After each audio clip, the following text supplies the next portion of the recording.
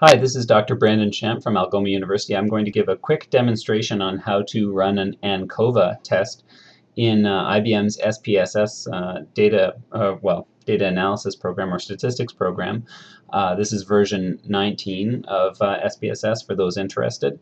And an ANCOVA essentially tests whether a linear or a continuous a continuous variable, such as in this case maximum age, can be significantly predicted by another continuous variable, in this case mean wood density, or a nominal variable, in this case two classes of organisms, gymnosperms and angiosperms, so here written as zeros and ones. Now the first step in this process is to go to Analyze, General Linear Model, and Univariate. And now we have to select our dependent variable, which is what we want to predict, and in this case we want to predict maximum age. All right.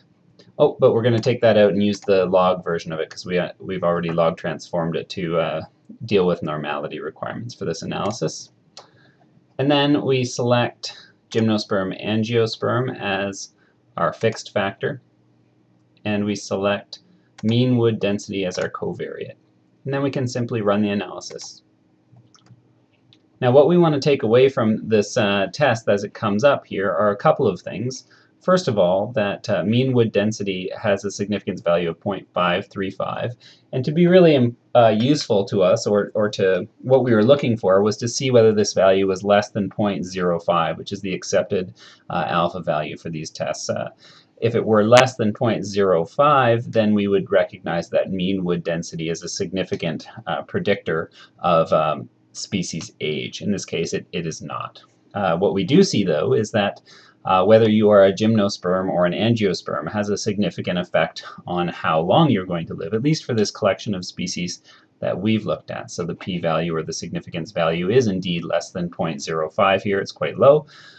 So it's a strong predictor. So, and if we go back to the data, what you can actually see is that gymnosperms tend to live a little bit longer, or a lot longer in some cases, than angiosperms. And of course, there's some bias here because a lot of the data that I've been able to accumulate for this little test have been from some of the oldest trees around, things like sequoias, etc. All right, now the other last bit that you can look at here is the r-squared value. In this case, we're just going to look at 0.287, not the adjusted r-squared for our purposes. And what this tells us is how strong our model is at predicting maximum age. And what it tells us here is about 28.7% of variation in maximum age can be explained by our model, and that's predominantly by discriminating whether what you're looking at is a gymnosperm or an angiosperm. So we've got some evidence here that some parts of our model are useful, but that wood density is not a strong predictor in this case. All right, and that's how you do an ANCOVA in SPSS.